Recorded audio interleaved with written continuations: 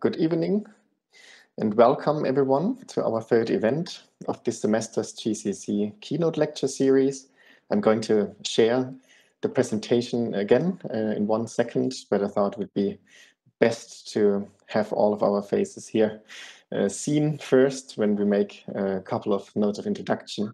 My name is Jens Kugele. I'm Head of Research Coordination and member of the Executive Board at our center, GCSC. I'm very much looking forward to our conversation during the next hour and a half on the fusion of technology and thinking, and on the tools, protocols, and formats of our daily work as scholars, specifically the textual writing formats that we are used to use in our daily work. I'm looking forward to learning from our esteemed guest speaker, Professor Marcello Vitali-Rosati, about his perspective on these topics. Thank you very much for accepting our invitation, Marcello, and for joining us tonight. Many thanks also to all of you in the audience for taking the time tonight to tune in. We look forward to hearing your thoughts and comments during the Q&A session. And most of you in the audience already know that during this current winter semester, our traditional GCC keynote lecture series continues its focus from the summer term on the role of the digital in the study of culture. We aim to shed light on the various potentials, the horizons, as well as the challenges in our exchange with experts in the field. And we're interested in a variety of interdisciplinary contexts and dimensions, such as the digital as an object of research in the study of culture, but also questions of archiving, digital research methods, consequences of the increasing digital culture for higher education teaching, legal aspects, open access, and more generally open science, university policy, data protection, and further socio-political dimensions. As in the previous semester, we attempt to make all of these events in this series as dialogue-based, multi-voiced, and dynamic as possible. And we started our conversation on the role of the digital in the study of culture in April with a lecture by Martin Eve from Birkbeck University, London, over open access publishing in the humanities. We continued the series with reflections by Professor Eric Bourne from Cornell University on technology, infrastructure, and digitalization in the context of critical university studies. In June, Professor Dorothee Birke's lecture introduced us to the topic of digital reading culture, and specifically the phenomenon of booktube. In July, then, Dr. Annette Lösecke from Bard College Berlin and Professor Katharina Lorenz from JLU Gießen shared with us some of the findings of their collaborative research on curating cultural heritage in the digital realm. And in November, Professor David Lyon's lecture on his book, Pandemic Surveillance, marked the beginning of this semester's second part of the lecture series, followed by Professor Astrid Enslin's talk on video gaming and digital culture studies. And I'm thrilled, as we are all here on the panel tonight, that we have the chance to engage in a conversation with yet another inspiring culture studies scholar in the context of our lecture series, Professor Marcello Vitali-Rosati from the University of Montreal, Canada. Just a brief note on the format of tonight's event. Before we proceed, I have the privilege of being joined today by one more panelist, Marie-Christine Boucher, one of the doctoral researchers at our center, will share some comments and questions and will help me transition our conversation into a general discussion after the lecture, where we will then invite questions and comments from all of you in the audience. In the context of this lecture series, we are using WebEx events instead of WebEx meetings, and this is mainly due to the high standard of data right protection, and WebEx events guarantees them on a different level. And as you have noticed, upon joining WebEx event, all members in the audience have their cameras switched off, the microphones muted.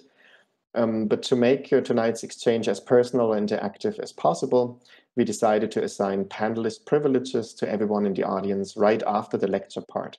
This will allow you to then switch on your camera or unmute your mic.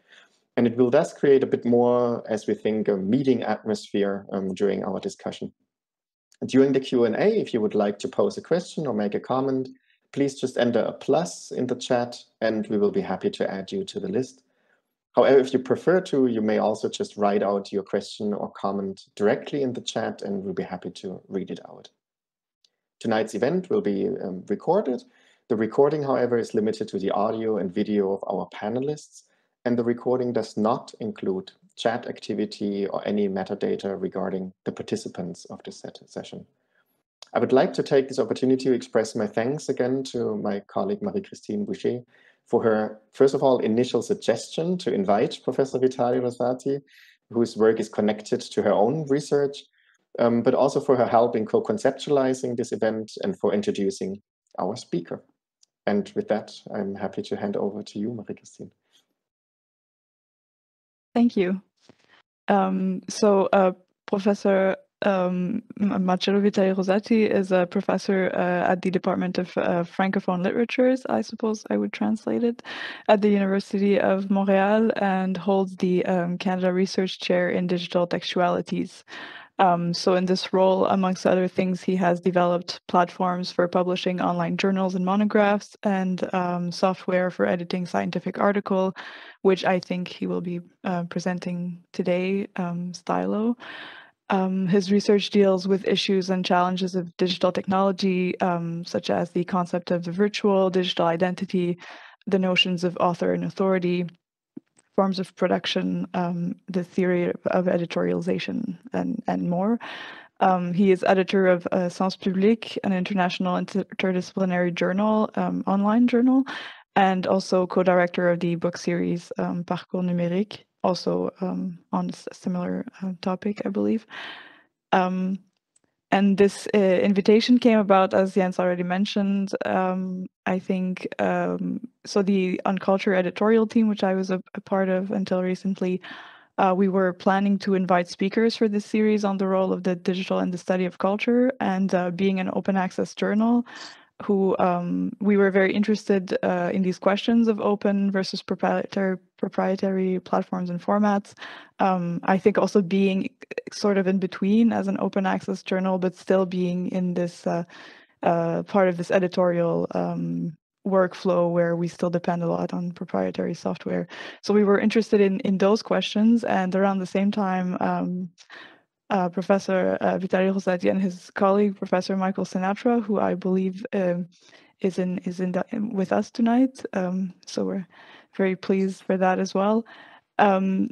Wrote an open letter addressed to in a local newspaper in Montreal, addressed to university administrators, that was criticizing the massive move to proprietary online platforms and spaces that happened to deal with the digital needs in the wake of the pandemic, which caught our attention. And in the end, our discussions for this lecture went into different directions, but we are nonetheless very glad to have him tonight inside of our own university-provided, commercially owned online space to talk about something a little bit different.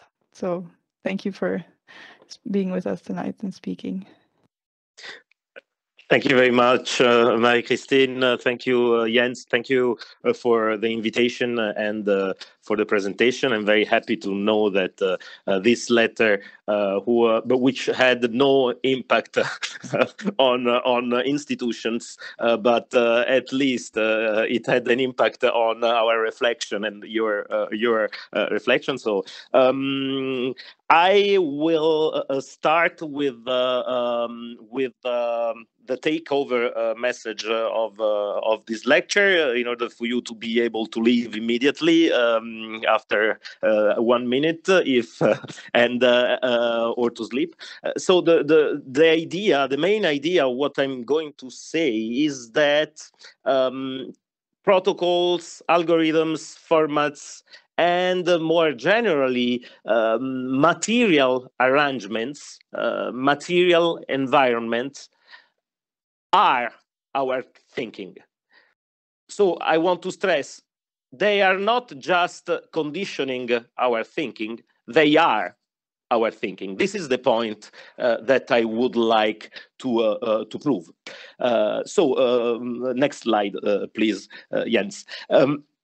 So the point is to stress this very relationship and probably this identity between matter and thinking. And in order to do that, I will start with an anecdote. You will see there will be many anecdotes in my lecture.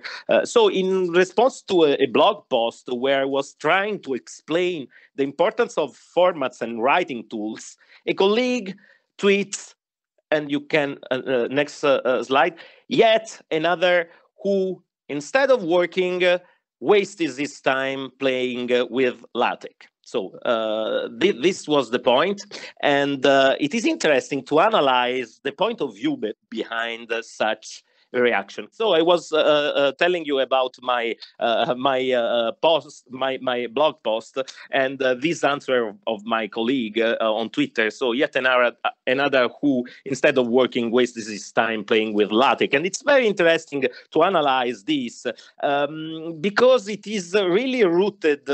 It's a way of thinking which is strongly rooted in our culture, and we could say that such an idea is in continuity with a certain interpretation of the famous Platonic criticism of writing that we can find in the Phaedrus. Plato's position on this subject has been the focus of several debates, and the most famous that you will certainly know is Derrida's in La Pharmacie de Platon. If we read Plato in the first degree, we identify an opposition between the ideality of thought, of thinking, on the one side, and on the other side, the impurity of its material inscription. So on the one hand, there is what really counts, the content, the ideas, whose purest expression is the logos. So that could pose certain questions, because logos is also the voice, so the voice is also a sort of inscription, or it is material, but it doesn't seem like that in the Phaedrus. So on the other hand, the material inscription of these ideas and this thought, which represents a form of decay. The superior purity of thought is transformed into a byproduct, a bastard, this is the word used by Plato, in a product which is imperfect because it is embodied. So writing is this bastard product. And so it is the traditional opposition between form and matter, where the latter is always a limited and imperfect manifestation of the former. And I want to stress that this opposition is also revealed in a strong way, in a very strong way, and I will talk about that, in the opposition between genders as masculine and feminine. And you can find it in Aristotle, and in particular in his treatise about the reproduction of animals, where he clearly states that so the form, the principle of movement, so the important part in the reproduction of animal is the sperm, so the male principle, and the female principle, so the egg, is just something to feed the sperm. So women just give the matter, which doesn't matter. We will come to this relationship between matter, which matters or which doesn't matter. So in this case, matter doesn't really matter because it's just food for an essence which will, in any case, develop itself in the same way. So yes, it is important to eat, but what we eat, we used to think that does not structure our very essence. It's just food. So and it's very, very important, this point, because we will find it in the following considerations. So next slide, please, and I hope that I will stay connected. So an anecdote, another anecdote, a little older than mine. It's a Porphyrian anecdote, which clearly manifests this ideology. In the life of Plotinus, so Porphyry is Plotinus is the master of Porphyry. Porphyry tells how Plotinus wrote his Enneads, so his most important work, while he was doing something else. So he was talking with other people, he was busy with other matters, and at the same time, he was writing down the complex thoughts that he had already developed. So the act of inscribing his thought on a medium was considered trivial. It had no importance in itself, and therefore no particular dignity. It is manual work, which could eventually be delegated to an individual without any skills and any competencies, who just mechanically transcribe what has already been developed. So to quote other conversation that took place around my blog post, so the relationship between Plotinus and my blog post is very strong. Somebody told me that the work of formatting and tagging the contents should be left to a secretary. So this was in French, so it was gendered, and it was une secrétaire, so a female secretary. So very interesting to stress how this has Margot Mellet, who works with me, call it little hands work, seems to be really without any importance. It's just trivial work. There is no thinking in it. Next slide, and you have a long citation of this passage of Porphyry. So I myself, Porphyry of Tyre, was one of Plotinus' very closest friends, and it was to me he entrusted the task of revising his writings. So such revision was necessary because Plotinus could not bear to go back on his work, even for one rereading. So this was in part because the condition of his sites, but it was also, and I won't read all the citation, my slides are online anyway, so if you want to check them, they are available. We can probably post the link on the chat. So the point is, he was not interested to its work. It was not an important work. So next slide, please, and we will talk especially about the relationship between women and computers. Here you can see a photograph of the Gallerates lab of Father Busa. Roberto Busa is the one. Often we refer to Roberto Busa and his work as the beginning of digital humanities. So it was at the end of the 40s, beginning of the 50s, and Father Busa decided to digitize, so to put in punch cards all the work of Thomas Aquinas. And actually this work was mostly and quite exclusively done by women. So no one of the names of these women are available today. Melissa Terras, if you click on the next slide, just to give you some names. So Melissa Terras wrote a blog post where she tried to identify these women. The photograph is really interesting. So you have a bunch of men who are just looking. So to look is the noble attitude, the good thing to do. Theory is about looking. And on the other hand, you have just one person who is actually working, and she's a woman, but it was considered like just a secretary work. You just have to punch cards. So there's nothing involved in it from a theoretical point of view.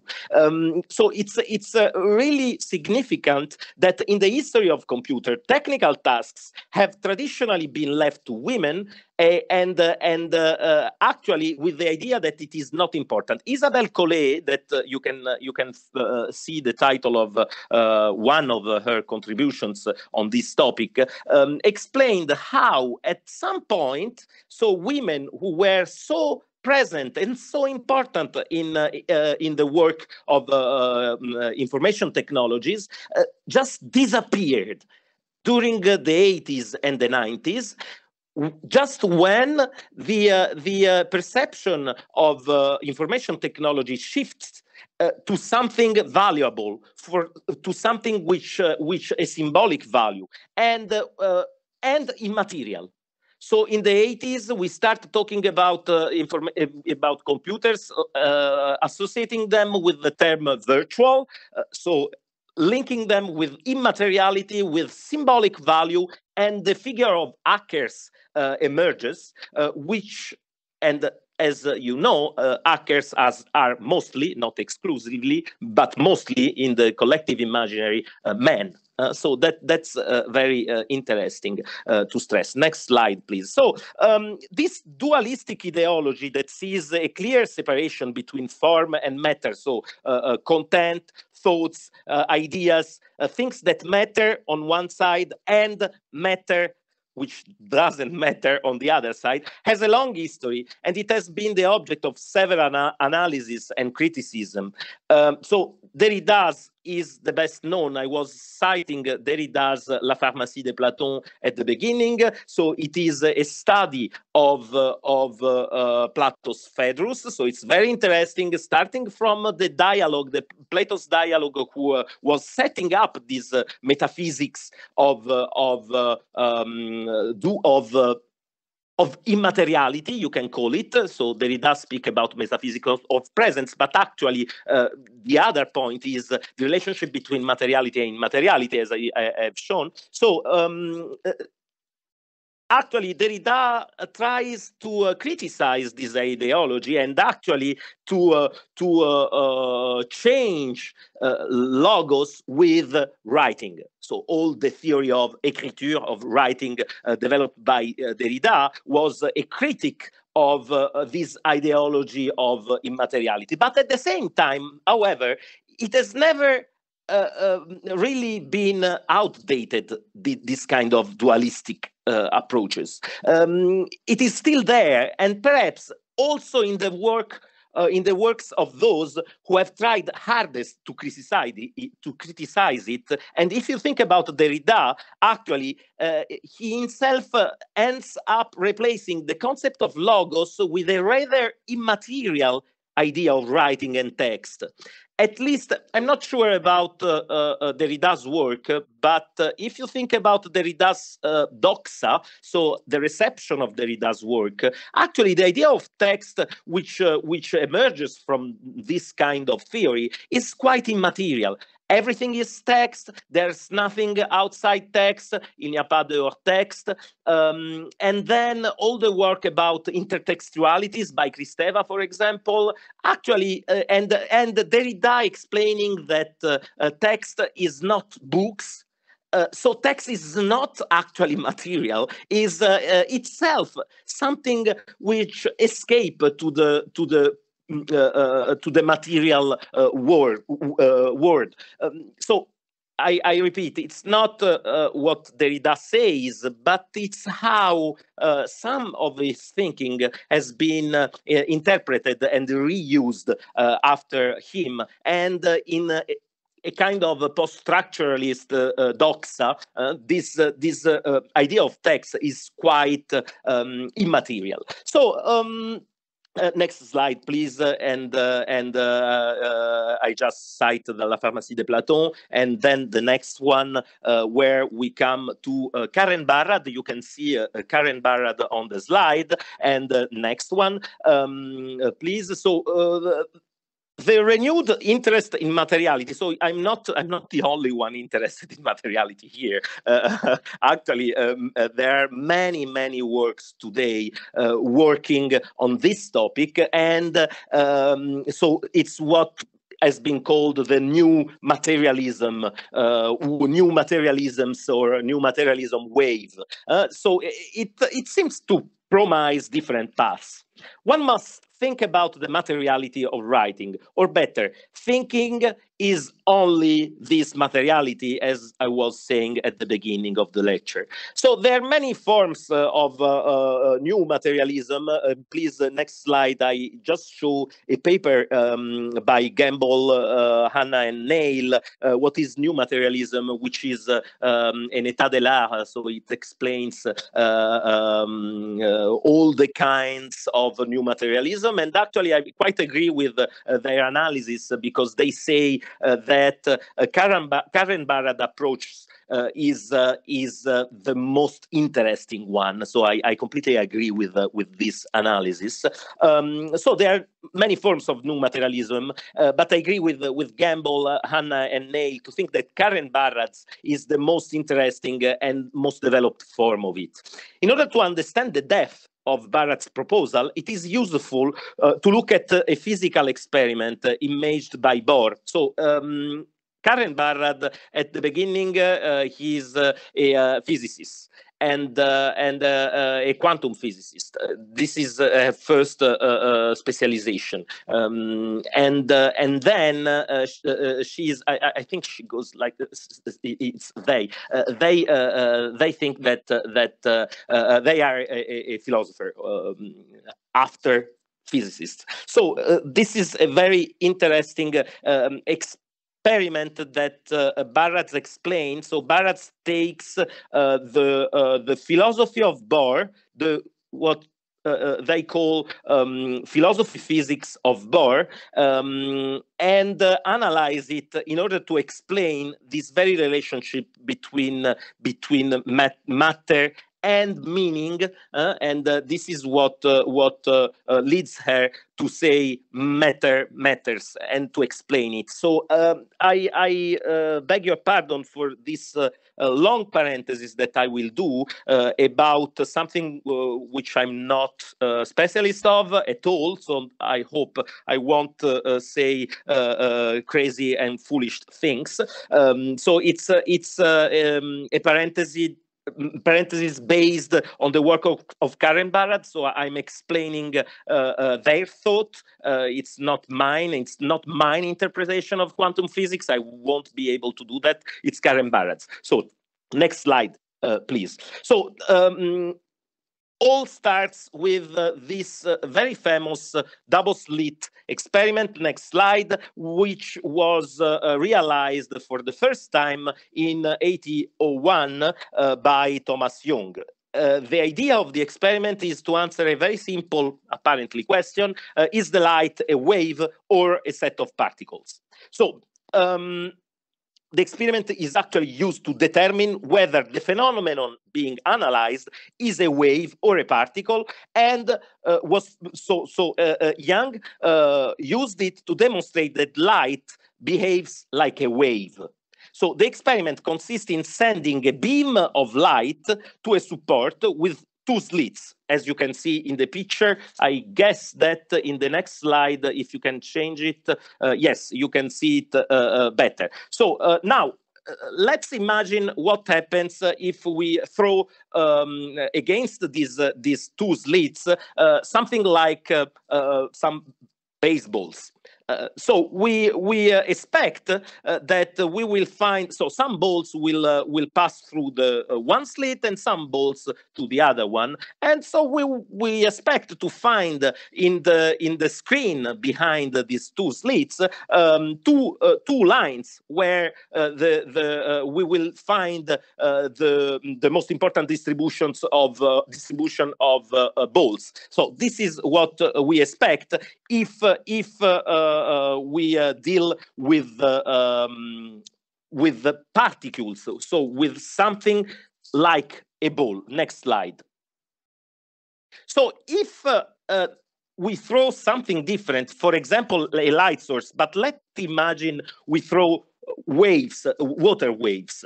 So what we expect that, as you can see in the picture, we expect that some waves pass through one slit, some other from the other, and actually they will interfere the one with the other, and they will produce what you can see here, an interference pattern. Next slide, you can see how it works with water. So this is what you see if you produce two waves, and these two waves are interfering one each other. So what happens? This is the interesting point. So this Jung tried it with light, and actually it shows that light behaves like a wave. So you can see the interference pattern after that. So, however, if we carry out the experiment by throwing electrons against the two slits, the result is really, I mean, I wrote surprising, but it's crazy. It's really crazy. So the electrons, which would seem to be similar to small balls, so little particles, do not behave like particles, but like waves, and they produce an interference pattern. It seems that electrons interfere with each other. So let's try to understand what is going on. So we can find a trick. I guess you can put on the next slide. Yes, so we can find a trick, and this is the trick imagined by Bohr. We can throw the electrons one by one first, thus preventing them from interacting with each other. So they tried also to send them one, then wait a week and send another one. So in order to be sure that there is no possible interference. But again, the final results are surprising. Each electron arrives, in fact, at a precise point of the screen, as expected. But if we look at the pattern produced at the end, after having launched separately all the electrons and at an important distance of time between one another, we find an interference pattern. So it's like crazy. Since the electrons are thrown one by one, they cannot interfere with each other. So it's impossible. So it seems that they interfere with themselves. So it seems that each electron passes through both slits and interferes with itself, which is crazy, but okay, let's imagine that. What we can do. These are the results. So little parenthesis. This experiment was first a Gedanken experiment. So just imagined by Bohr, and it was realized so during the 20s, I think. And it was realized because at the time of Bohr, it was not possible. They didn't have the technology to do that. But it was realized, and it gives exactly the results expected by Bohr during the 90s. So this is interesting. So to verify this strange idea, one electron interfering with itself, we can modify the device. So as you see in the picture on the right, this was the idea of Bohr, in such a way that we are able to observe through which slit an electron passes. So the idea is a which path experiment. So we have to modify the device which we have made to observe this phenomenon, because in the first device we were not able to establish from which path the electrons pass. So we have to modify. This is very important. So we have to modify slightly, so in a very little way, just in order to be able. You can think about it like, okay, put an eye on the slit and just observe where it passes. And so we modify a little bit the device in order to be able to measure from which path the electron passes. And the experiment is identical to the previous one, except for this little detail. And still a surprising result awaits us. The interference pattern disappears. So we just did the same thing, but at the end, the electron is behaving like a particle. Why that? Next slide, please. So that's what Karen Barad says. Bohr argued that if we were to perform a two-slit experiment with a which path device, what I just explained, which can be used to determine which slit each electron goes through on its way to the detecting screen, we would find that the interference pattern is destroyed. That is, if a measurement is made that identifies that electron as a particle, as it is the case when we use the which part detector, then the result will be a particle pattern, not a wave pattern that results when the original unmodified two-slits apparatus is used. So next slide, please. What is the conclusion about that? So there are many discussions about, is this an epistemological problem or an ontological problem? Is this a problem about our way of knowing the world, or is it a problem about the world itself? So Bohr and Barad think that the world is made like that. So it's ontological. It's the difference between the indeterminacy principle stated by Bohr, and the principle as it is understood by Heisenberg, who thinks that it's just that we cannot see it, so it's just epistemological. So the conclusion, Bohr's conclusion and Barad's conclusion, is that the concept of particle and the concept of wave do not exist outside specific apparatuses which allowed to understand them. So there is no particle in the universe. There is a particular setting which make it possible to think the concept of a wave or the concept of particle. So the electron isn't a particle and it isn't a wave. The phenomenon of the electron passing in a Which path apparatus is a particle, and an electron passing in a non-Which apparatus is a wave. So actually there is not something like concepts and then specific physical arrangements that are able to grasp them.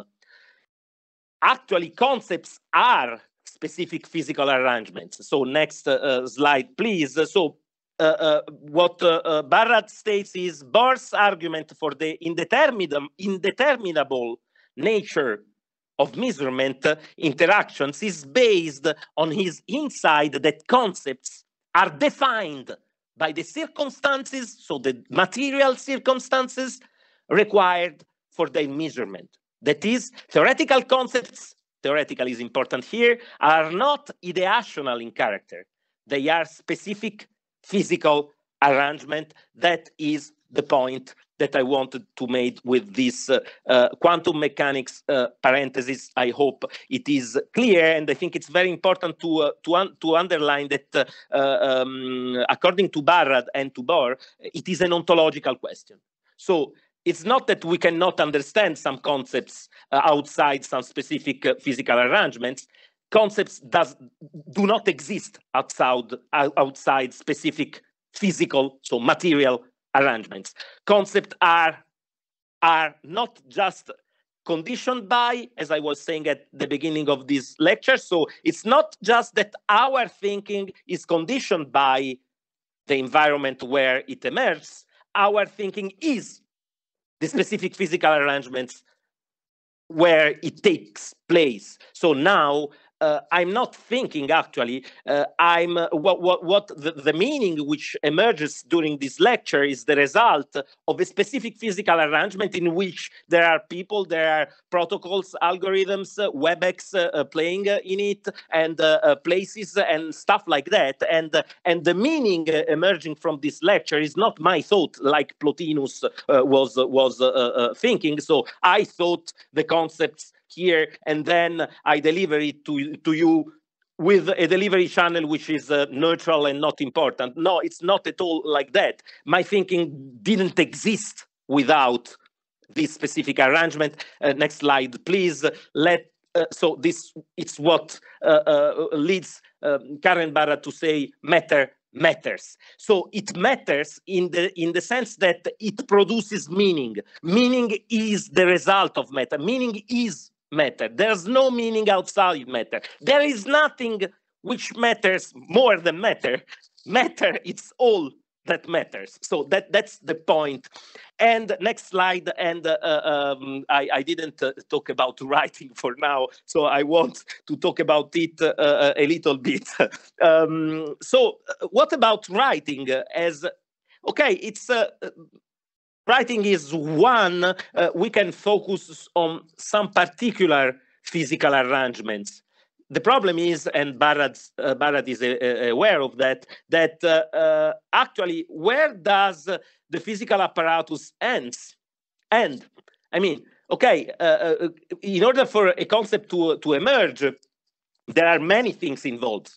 like I was saying before. So here we have protocols, we have WebEx, we have a connection which doesn't work very well at the University of Montreal. We have the University of Montreal. We have Jens and Marie-Christine and me and atoms and protons and stuff like that. So and writings, actually texts. There is Karen Barad book which has an important role in all of that. There are experiments, and so where does it stop? So actually it doesn't.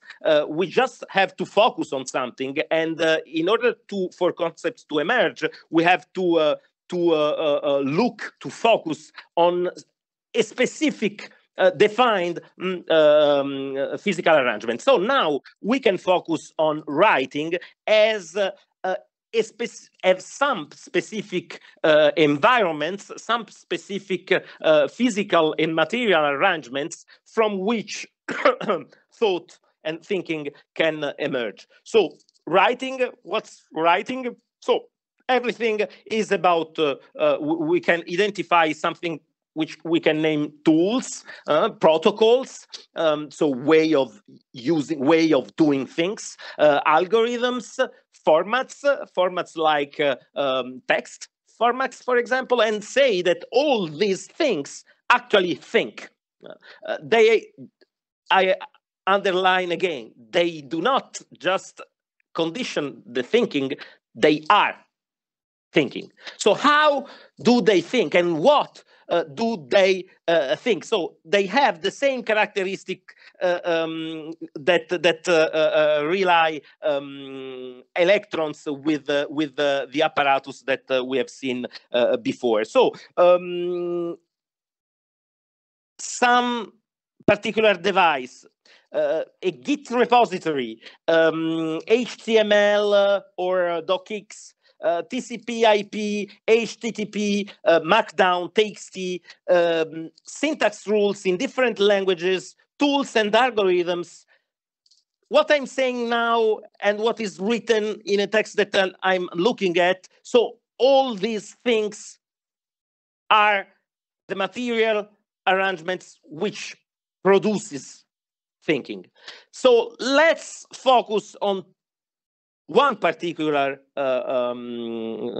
arrangement, physical arrangement that produces writing, which is very central in our world. Very sad about that, but it's like that. So next slide, please.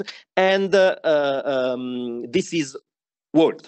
So Marie-Christine told that we had a discussion about proprietary software and free software. So this is one point. So if physical arrangements think, actually it is important to know who owns these specific arrangements. So this is one point about Word. So it is proprietary, but it's not the only one. Next slide, please. Many works have been done on Word. I just cite two of them, a blog post which is very, very interesting, but in French, En finir avec Word, which tells the history of how it was developed and why and so on. And then a very well-known text by Kirschenbaum, Track Changes, which is a literary history of word processing. So he analyzes how this particular word processor was used in literature by author in literature, and how it conditioned. This is what Kirschenbaum says, literary practices. So this is an important thing. So next slide, please. And just in order to understand how Word thinks, we can do a little and very brief history of word processors. Starting, so what is very strange at the beginning is that actually computers are not made for writing. Computer, as the word says, are made for computing. So why do you want to write with something which is made for making calculations? So this was a very strange idea. Actually, you don't write with something which is made in order to compute. So at the beginning, what you write on a computer was code. But actually, writing code presupposes another important practice, which is document it. So you write the code and then you document it. And at the beginning, the coders used to write the code on the computer, and at the side they had a typewriter where they typed the documentation. Because the idea was that the documentation should be printed and readable, and you don't read on a computer with very, very tiny screens, black and difficult to see, and so on. So you need paper. So at the beginning, so 1976, Michael Schreier, that you can see in the picture, developed electric pencil. The idea was you have an environment where you can write code and then write the documentation and then print it. 79, Easy Writer, developed by a very interesting person, so John Thomas Draper, alias Captain Crunch, because he was in prison actually when he developed Easy Writer because of phone hacking. He used the whistle that you can find in the Crunch serial in order to have free phone calls, because the tone of the whistle enables to become administrator of the phone, so you can phone. So this is very interesting, because hacking is trying to understand what are the principles that make something working. So what is the world vision that is behind? So how it works means what kind of theoretical principles are behind it. So it is a theoretical analysis, actually, if you think about Bohr and his Gedanken experiments, it's the same thing. So Easy Writer was the second one, and then WordStar, some of you, the older one, will probably remember WordStar 79, and WordStar was very important because it implemented something which was crazy before, the concept of page, which is completely unuseful in a digital environment. But remember, this was made for printing. So for home computers, I put a date there.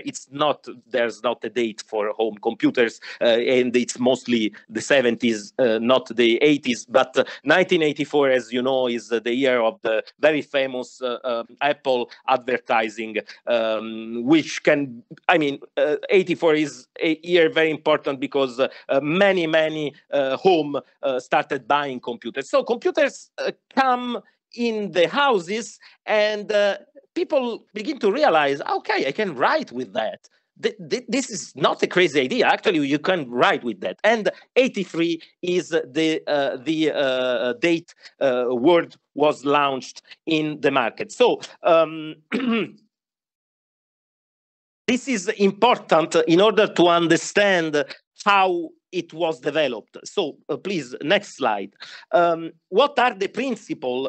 Here you can see just an unzip of a Word document where the little red sign marks, it was a document made by Antoine Fauché, by the way, who is working with me. And actually, he just wrote on the document, bonjour.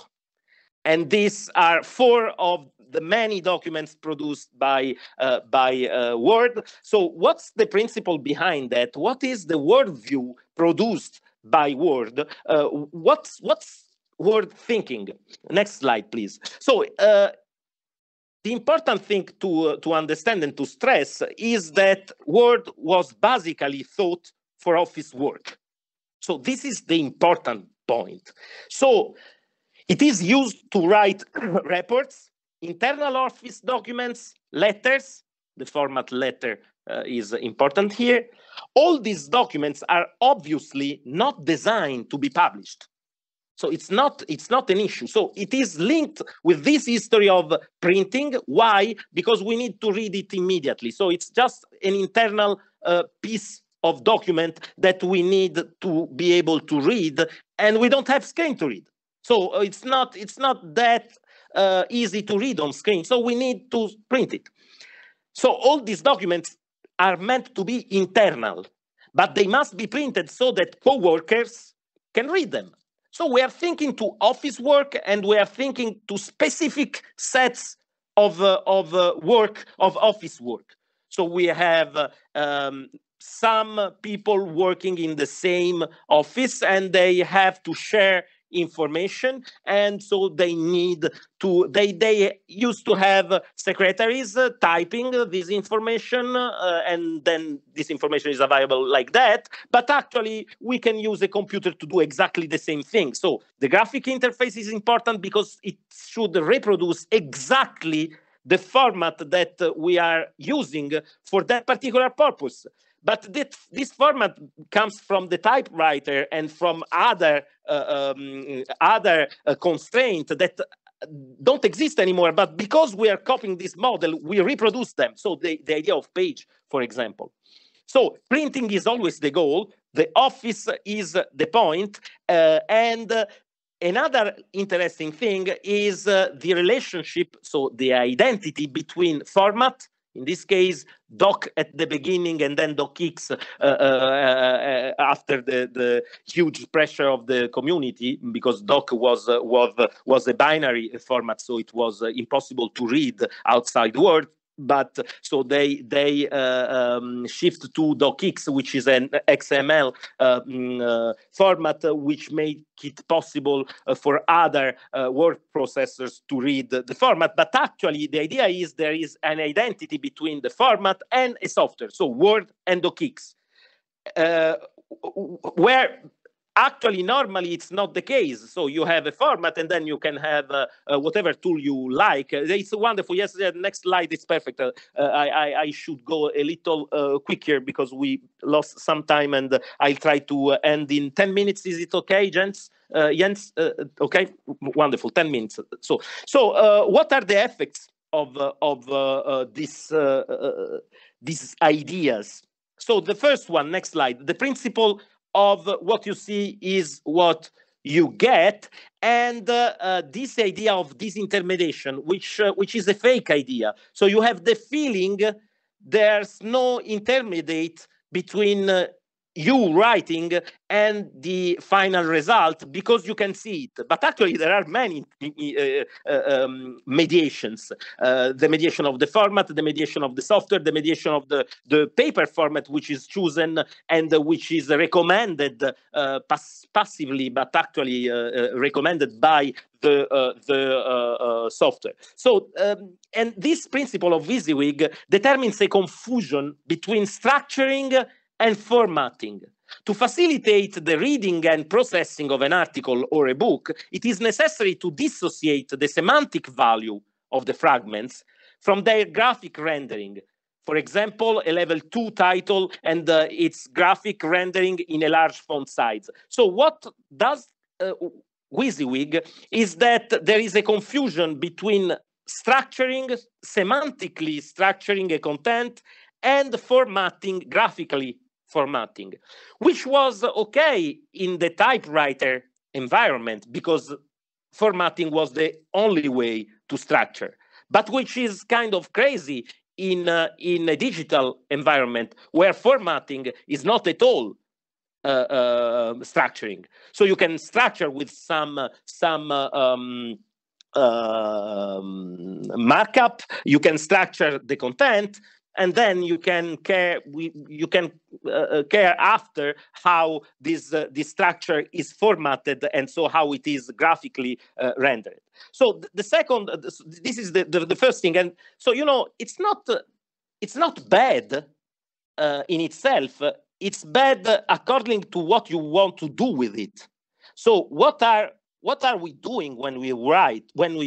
What are we writing? This is the point. So second point, the syntax is hidden. It is thus impossible to know what is going on. The software decides about the meaning, and that's what you have seen in the picture with all the files Word produces. So it produces a lot of stuff, a lot of text, a lot of meaning, but actually this meaning we know nothing about that. We don't know anything about that. It is produced by the software.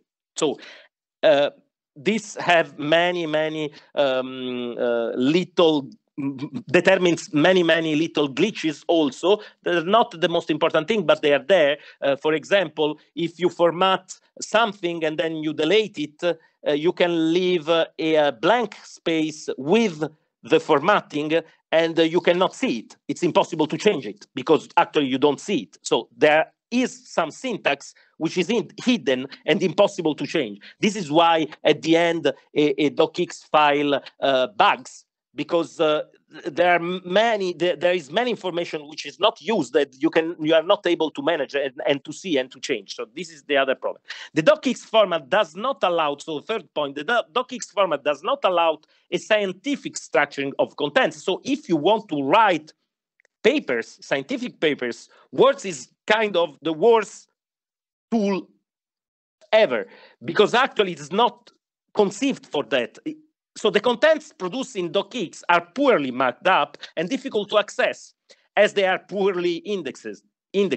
So at the time where there is a huge production of text, it becomes crucial that documents are correctly structured to improve their indexing and to allow their query by advanced search tools. And we are not thinking about that. So Words is producing the meaning of the future on some basis which we don't share actually as academics. Now I'm talking about academic writing. So the problem is not Word. The problem is that there is an incompatibility between the Word views that stands behind our work as academics and the Word view which is produced by Word. So editors, fourth point, editors are obliged to do a long and tedious work of reworking text in order to reintroduce semantic layer and to correct the numerous and errors introduced by this word processor. So we make the work as editors, we make and publishers, we make the work many times, and actually we completely lost lose the link between the initial writing and the final meaning, because it's lost in translation. Actually, it's lost in the specific environment, which does not allow to take track of the initial meaning. So the scientific structure of thinking at the beginning cannot be implemented in the format, so it just doesn't exist as the electron, which cannot be a particle if you don't have a Which path device. It's the same thing. So the durability of documents in docx format depends on Microsoft's willingness to maintain this the proprietary format. This is another thing. So, however, durability is not the mission and priority of a company. So there is no guarantee that content in docx format will be accessible in the future, and that you know it if you used to write with WordStar during the 90s. Actually, all my stuff written in WordStar is not accessible anymore, and I mean I've written it 25 years ago, not a century ago. So we can read Aristotle, but we cannot read something we wrote 25 years ago. So, but the most serious problem, the most serious thing here is that writing and thinking become a single homogeneous activity. We all think the same way. The problem is not only how Word thinks, it's that there is just Word which thinks. There are not any other models. Every one of us, not everyone, but most of us are using that. So there is only one way of thinking. So, and actually not only we are all using it, but we are all using it for all the activities possible. We are using it we think the same way in all our activities. Whether we are writing a love letter, a shopping list, a scientific paper in physics or in literature, a novel or some notes during a lecture or during a class. Actually, we think in the same way for all these activities, which was not the case in the paper model, because there were different specific material arrangements according to the activities. You don't write a shopping list in the same way you write a scientific paper when you are on paper, so before Word and before the computer. So next one, please. So what I propose is that we should think each time before starting to write to create our own writing environment. And this not once for all, but each time that we start writing. Here in the background of the slide, you can see a specific writing arrangements that I produced for a particular project which name is Metaontology toward pre-human thinking, on which I'm working on. And actually, I create the format. So the idea is to make the text I write interact with a series of sources. So I tried to imagine a data structure to allow this dialogue. So classic sources, for example, Aristotle or Plato or whatever, and then the text I write. And each source, so what I needed from each source has determined the format I use to structure this source. So I use YAML, which is just a simple metadata format, and I structure the data in some ways. So each source, each quotation is written in YAML, and it is accompanied by a series of metadata like the author's date of birth, the title, and the author's place of birth. This then allows me to see what I'm quoting. And I use the Jupyter Notebook, for example, to visualize my sources on a map based on the birthplace of each author. And this allowed me to see how Eurocentric I was. And so it changed the way I looked for references, saying, okay, I shouldn't be there. Actually, the possibility, the structure of the data and the format of the data changed my readings, and so changed completely the text. So this is the format is the thinking. So here I use Zotero, and then I use the HTML output, and then I use Vim to write because I like it, and because it implies some particular way of writing and thinking. And then I use Jupyter Notebooks in order to visualize some data I produced writing when I was writing, and so on. So, and this is so what I think it's important is each time we should create a particular writing environment. It can be very simple. For example, it can be just a piece of paper and the pen. I mean, this is a wonderful way of writing, and I can organize my piece of papers in some way that they help what I want my thinking to be. So this is the point. Next slide, and I finish very quickly now.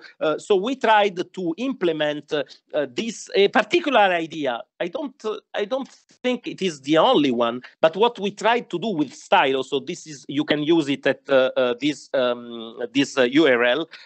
It's a free online text editor, and it's an editor conceived in order to write papers in human science. So the idea was trying to implement a particular way of writing, a particular way of thinking. So not a general universal model as Word would want to be, but a model answering a very particular need. And I should add, this particular need, which is expressed by me and my team. I mean, so it's not universal. Probably Jens writes in another way. And actually, to be quite frank, I don't use Stylo because it does not correspond exactly to what I want to do. But I mean, we tried to build it in order to represent, to make it possible, like the witch path apparatus, to make it possible a particular way of writing papers in human science. So next slide, please. what are the basic principles of Stylo? So to take advantage of the semantic skills of the author. The author, when he's writing, they are writing, actually they know something about their text. They know, okay, this is a date, this is a name, this is an important name, this is a definition, this is a concept, this is an example, and so on. So they have semantic skills about the text, and we want to take advantage of them. We want them to be able to express these competencies. So give the author back control over the structure and semantic of the text. And we try to make an editor, the next slide, which is at the same time simpler, so with a clear interface, with fewer options, because Word has a lot of options, which determines the way we think with it. And fewer features than a word processing tool like Word. Then next slide, please. And at the same time, richer. So the possible of marking up contents, the possible of managing the bibliographic contents, so using Zotero or other formats to manage structured bibliographic content, which is very important in human science. I mean, our science is a science about text, so the capability of citing this text in a correct way is actually the strong part of our scientificity. We are scientific because we are able to cite documents. Humanities are science about text, so about this kind of document. So expressing rich metadata and having at the end multiple exports. And next slide. And the possibility of semantics. So the idea is not what you see is what you get, but what you see is what you mean. So putting the semantics before everything. Next slide, please. And so it's a modular application. Here I don't want to comment on all of this because it's a little late, but the idea is to use many different components and to put them together in order for Stylo to be open. I mean, Stylo is not a format. Stylo is just a tool putting together a lot of standards that you can use in other environments in order for the writer, the author, to be able to shift from a writing environment to another, getting the information, getting the control of the information. So I use Stylo, I share a paper with Marie-Christine, and then I use it on Vim, and I use it on other text editors, and then I use Zotero, and then I use LaTeX, and you can do whatever you want. So this kind of fluidity was an important thing for us, and the fact to not be obliged to maintain all these modules because actually we are a university lab, so the perennity of our existence is not assured. So that's the presentation of Stylo. And the last slides, please. The takeaway message is by Voltaire. Next slide. And the end of Candide. So all this is very well answered, Candide, but let us cultivate our garden. And I think that's what it means to create its own writing, our own writing environment. That is what it means to take care about specific physical and material arrangements, which, as I said at the beginning of the lecture, are our thinking. Thank you very much, and excuse me, I was too long.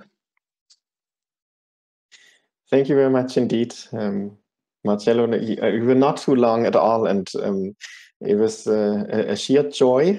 Thank you very much for this introduction, I think, to a lot of tools, a lot of sets of questions, I think, that at least were very, very enriching to me, listening to it, but also the build-up and your comments on materiality and questions that matter in our daily work, to use the one pun you have been making, but also the invitation to cultivation and gardening that matters in the world of tools that we are using.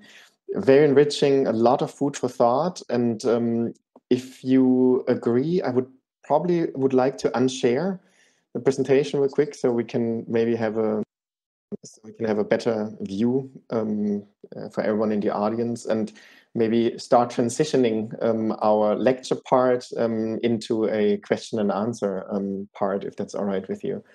And Marie-Christine and I, we thought, since you are, part of a team and yourself also very much involved in developing some of those tools you mentioned, and you are also heavily using some of those tools, I was going to invite you, if you would like to elaborate on some of the tools you have been mentioning, and some of them you have been involved in developing them, like Stylo, but some others you have been mentioning were particularly interesting to me personally, not having heard of them, at least myself, and sorry for my ignorance. But VIM you have been mentioning, for example, Stylo, of course, which you have been involved in, and I guess is more known, but YAML and others. I mean, maybe, for example, VIM, could you help us understand what you find particularly interesting and helpful in using it, for example? And how does it allow you to think, as you say, also outside of the not only conditions, right, as you said, but the sheer materiality of thinking that Word would force you basically to produce? Yeah, so thank you for the question. Actually, first of all, I like very much to change environments, to experiment with different environments. This is something I like very much. So I'm not stuck with one tool.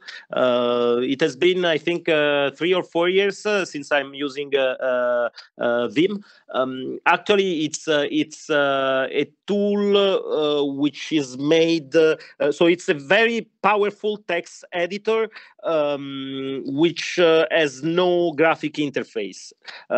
So it's you cannot use the mouse. It's just the keyboard, and it's highly customizable. So you can add plugins as you want, and you really can set up your environment as you like. So this is what I like very much, is not to have the mouse, which is a way of stay focused on the keyboard, and which is a strange way of dealing with text, just using text. So when you change, so you have different modes in Vim. For example, you have an insert mode, so you can write, and you have a visual mode, you can select and copy and paste. And actually, in order to shift from this mode, you have to use letters. So you push on the I, and you shift to the insert environment.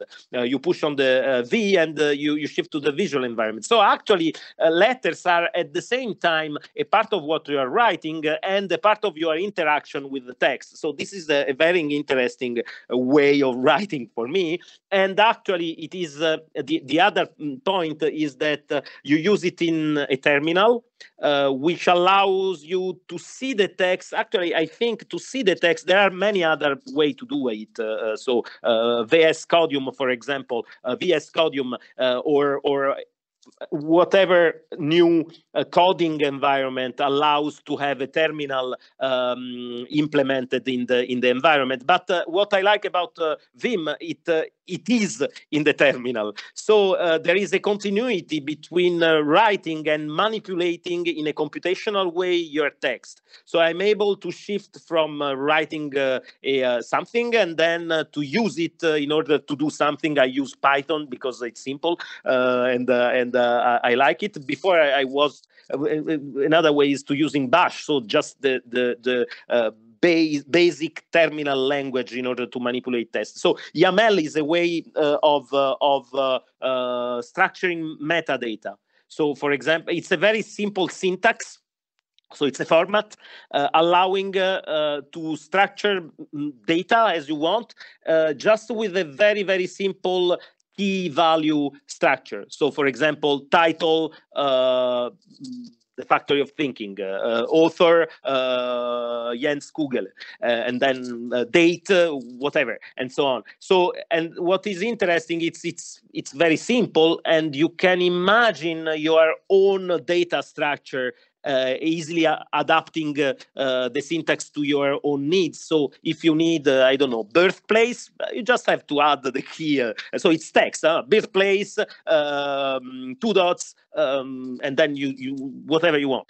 And this allow then, if you use a basic parser, like in Python, you can use this data in order to do whatever you want. Actually, there is one key tool that I didn't talk about, but which is very important also for Stylo, because we use it for Stylo, is pandoc. So what is very interesting about pandoc is a text converter. The idea is you can shift from any format you want to any format you want. The two more important formats are the Markdown, which is a standard simplification of HTML, and then HTML. But you can transform using pandoc text from Markdown to LaTeX to PDF to docx if you really like it, and so on. What is interesting about pandoc that it was made by a guy who is professor of philosophy in a US university. So what is interesting is, so he writes the code, and it's very interesting that he completely fits my needs. And actually, I can see why.